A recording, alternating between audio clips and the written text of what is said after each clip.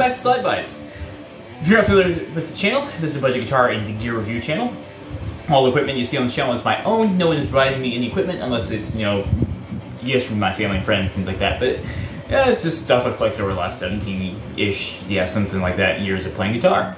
So anyway, seeing as this is all my own gear, and I've been thinking about prices and things like that, and acquiring more because I have an addiction to buying guitar stuff. Anyway, seeing as this is all my own stuff, something popped into my mind that I want to talk about because it's poignant. It's poignant to this channel, it's poignant to me as a person and my own purchasing decisions. It's poignant probably to you and your own purchasing decisions, and it's something that the guitar community as a whole debates on a lot.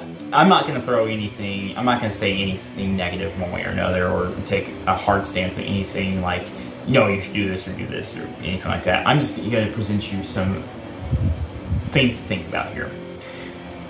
Let's talk about relatively expensive import guitars like this beautiful Pro Mod Charvel SoCal Style 1.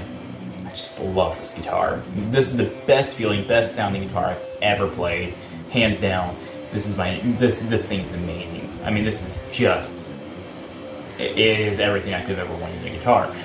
Let's talk about this guitar versus the Jackson JS22 DKA, another gorgeous guitar, made in China, $200 versus $900.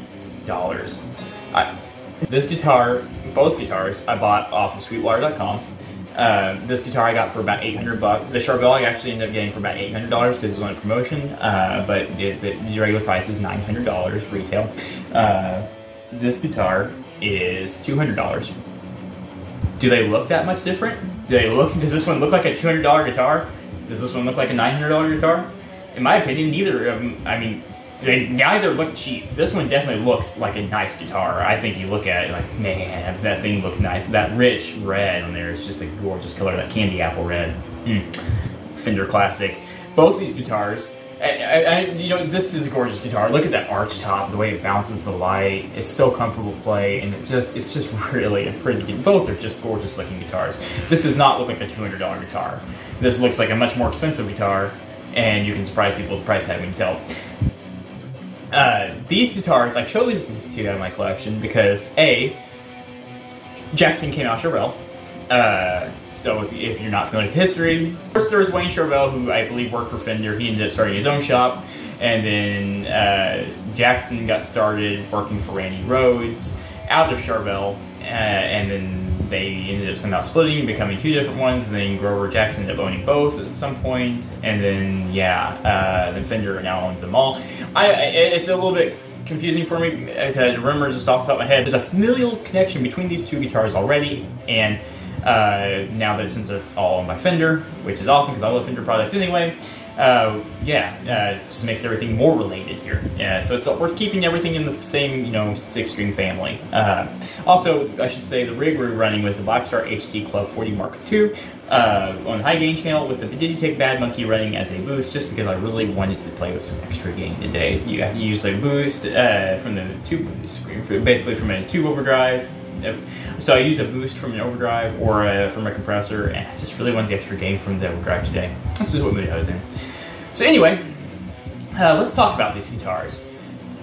Let's go ahead and give you the quick rundown on specs, and that's probably the best way to start this. This is an alder body. The Charvel is an alder body, 2 Seymour Duncan pickups, fixed bridge, 3-way position, toggle. 1 volume, 1 tone, but the volume is coil split, and the tone is a no-load tone control. 22 jumbo nickel frets. This has an ebony fingerboard and a maple speed neck, a 12 to 16 inch compound radius, graphite reinforcement, tusk nut, Charvel branded locking tuners.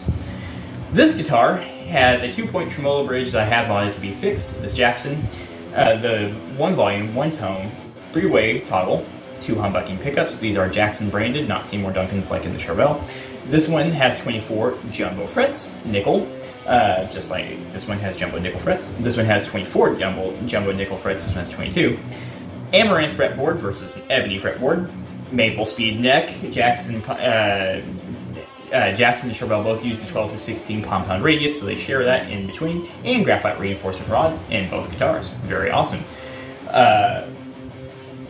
This is a poplar body, and I'm not going to really say too much about tone widths because I'm kind of on the fence about all that, but yeah. This one does have binding, which is kind of nice on the neck. It has just a regular plastic nut and non-locking standard, I guess, yeah, Jackson branded tuners. So all in all, not worlds apart, but differences. This one has 2 less frets than this one has Seymour Duncans, this one has Jackson branded, this one has a coil split, this one does not have a coil split. This one has locking, the Charvel has locking tuners, the Jackson does not have locking tuners. This one has a tusk nut, the Jackson has a plastic nut. There's a lot of little differences there. I just want to start off by saying one thing off the bat.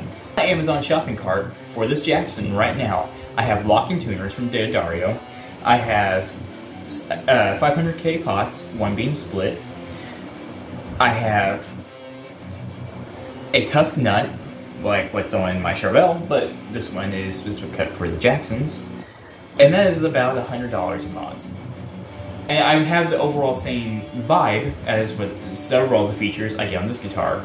I'd still have 2 more frets on this one. I wouldn't be able to, obviously the body widths are going to be different no matter what I do, but I would have some of the spec. However, I still don't have, that would bring the price of this guitar up to $300. And we have a lot of the same sort of capabilities at that point. But as it is, you don't have the coil split and everything, or the tusk nut, or any of that stuff stock. But for $100, I can make it have several of these features. So where is the big price difference coming from?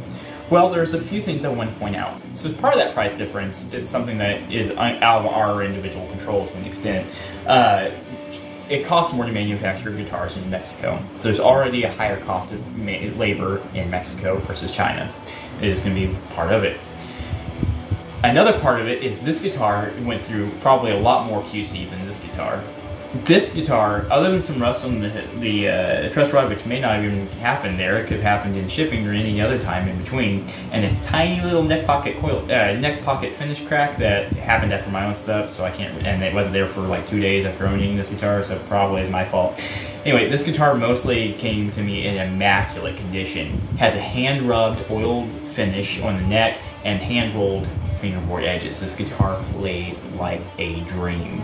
This guitar is also very fast.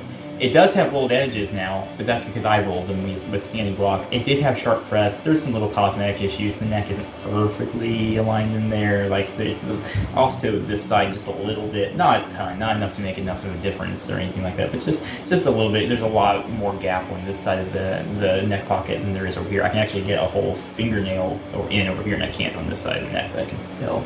Yeah, no. Yeah, I can. Yeah, I can't really get my fingernail very much in there, but on this side, there's a much wider gap, so it is what it is. It's not a huge deal. It doesn't affect the guitar's playability. It could if it was worse, but it doesn't. So there's obviously a little bit more time spent on each guitar coming out of the Mexican Charvel plant than there is coming out of the Chinese Jackson plant. That's not to say that this guitar isn't a good guitar, it's just they're manufacturing so many, and they're manufactured to be at a lower cost, and using components that cost less. This is a poplar body and an amaranth fretboard. This is a alder body with an ebony fretboard. Ebony can be fairly expensive, but alder is not terribly expensive, but both are worth more than poplar and amaranth to my knowledge. So yeah, that's part of it. You got more time spent on each guitar, and you have a little bit higher quality components, probably higher quality pots. And I mean, the pickups are Seymour Duncan pickups, all Seymour Duncan, and correct me if I'm wrong, feel free to correct me if I'm wrong, because I could completely be wrong on this. But to my knowledge, all Seymour Duncan pickups are made in the USA. These pickups are the distortion set, the Seymour Duncan distortion humbuckers. These pickups together, to buy us a complete set, cost right around $200 for just the pickups. That is the entire cost of this whole guitar in the Charvel's Seymour Duncan pickups. That is a huge chunk of the difference right there. So we've already added up the cost of manufacturing. For $100 you could probably get this to have, you know, the locking tuners and the tusk nut and the coil split and all that, and 500K pots. On the Jackson, you could do that if you spent the extra $100, and you'd have some of the same capability, but you're not going to have that same cost of labor. You're not going to have someone who sat down and actually hand rubbed the oil finish on here. It's still a very fast neck. 16 compound radii on both necks is just phenomenal. I absolutely love it. And these jumbo nickel frets are very nice on both the guitars. I don't have any complaints there. But someone really took their time to roll these edges and to rub the oil finish in this guitar's neck. And that didn't happen here. And so this guitar has a lot more little cosmetic blemishes, this one doesn't. These pickups and the overall components of the guitar are just more expensive. This one, it does not have as expensive pickups. These are Jackson branded pickups. So both pickup sets are ceramic humbuckers. So you wouldn't think that'd be that much of a difference. Now, mind you, the tuning on the Jackson right now is in double drop C, and the tuning on the Charvel is in double drop B, but that's not really the point. We're listening more for the quality of the overall tone of these guitars rather than anything else. So yeah, that's something so if I got the same pickups that are in this Charvel and put them in this guitar would then, if you add those other mods, $500.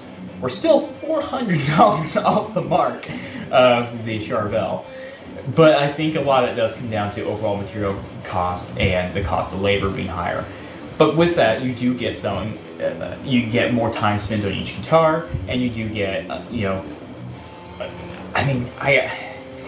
it's one of those things, the whole law of diminishing returns. There comes to a point where you're spending so much on the guitar, how much more of a guitar you're really getting. Is this guitar at $900 worth 4.5 times more than this $200 guitar? I'm not going to give you a straight answer on that one myself, because I've got mixed feelings myself on the issue.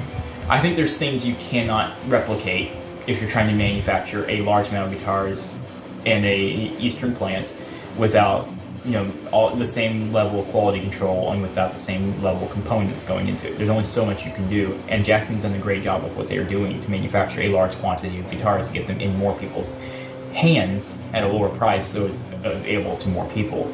This guitar is that next step. You love this, you really like playing this, you can either mod it and bring it to be similar to this, or you can just go out and buy this. I see both arguments very easily. I have no issue with going either route on that. I see where people are coming from. This is a 100% usable guitar. The pickups, as they are, they may not be as aggressive, and we will play again before the end of this video. We will play out so you can hear some more differences and just listen for a few, and we'll do it with the distortion, and we'll do a little bit of cleaning here so you can hear those differences when we play out. But I just want to say right now, this guitar has the bones to be a very amazing guitar. With even if you just did the $100 mods, the tone the pots, you changed the pots to 500K or whatever. I haven't even checked to see whether they're in them, but I've got some nice ones in my Amazon cart.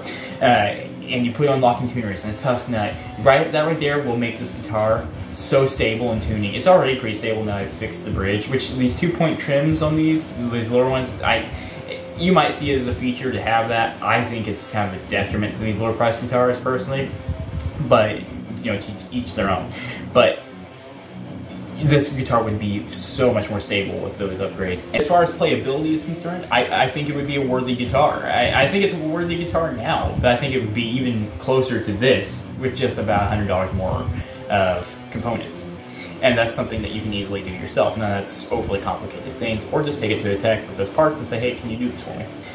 So yeah, there's something to think about. Overall, as far as being that much more expensive, I get it. I do get it.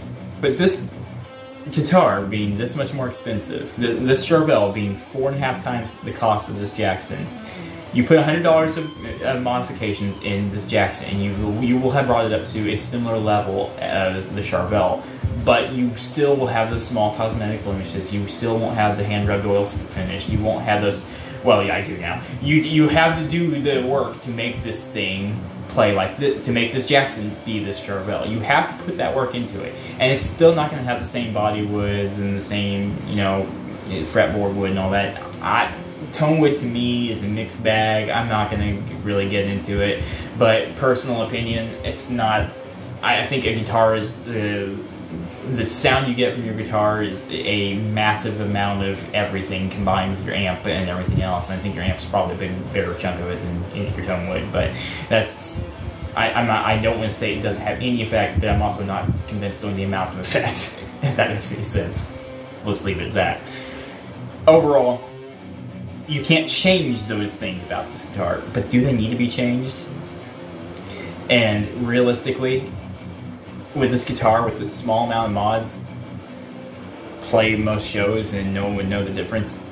Yeah, it looks the part. It looks good enough, and from a distance, no one's going to notice the tiny little cosmetic things on it that I've pointed out.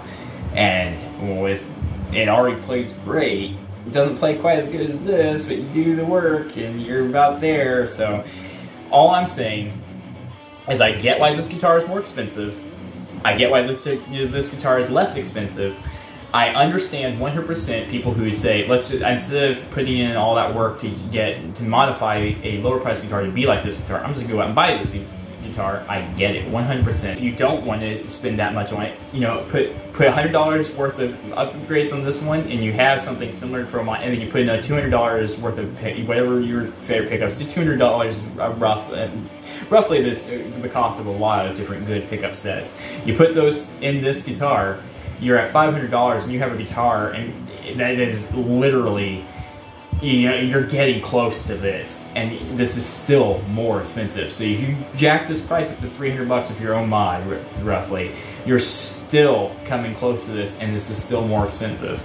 And I do understand why, but is that amount of difference worth it to you? The difference is, do you want to put the work into this Jackson to make it, for example, we'll just use this Jackson. You want to put the work into a lower priced guitar to make it play like the more expensive one, to make it feel like the more expensive one?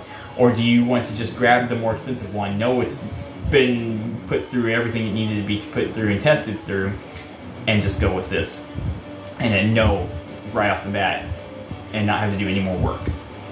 It's really down to you and what you personally are going to want to deal with. I see both sides. I 100% do. I hope that was. I hope this was helpful for somebody out there. We're gonna go ahead and play out. But for anyone who is on the fence about, you know, whether they should buy something like this and whether it's worth upgrading, yeah, it potentially is. And even I just want to say, Jackson doesn't have a subsidiary. They don't have a different name on their headstock. Jackson is Jackson at all price points. Charvel is Charvel at all price points, at least as of right now. At this current time, 2024, both guitars have just put their names on their headstocks. There's no off-brand. You're still getting a Jackson, you're still getting Charvel, and you're getting, either way you go, you're already getting a great guitar. And yeah, there's no shame either way. I would never shame you for whatever guitar you buy, but just know, don't feel bad for having the $200 Jackson versus this guitar, because this guitar is not really that far from this one. But there are reasons this one does cost more. It just, are those reasons worth that to you? And that is the overarching thing of this video. Guys, if you like what I'm doing, if you like the way I play, if you like the content, you might consider liking and subscribing if you feel like I've earned it, because it does go a long way to helping this little guitar channel grow. And I'm trying to get a guitar community going here that helps each other find good deals, and, you know, has a lot, shares knowledge with each other. That's all this is about. It's about building the guitar community up and making it stronger, growing it. If you like the music I play and you're interested in, or like the background music or anything like that, and you're interested, you might follow me over on TikTok and Instagram, where I post original guitar music that I have written and recorded using a looper and things like that here in my own little office.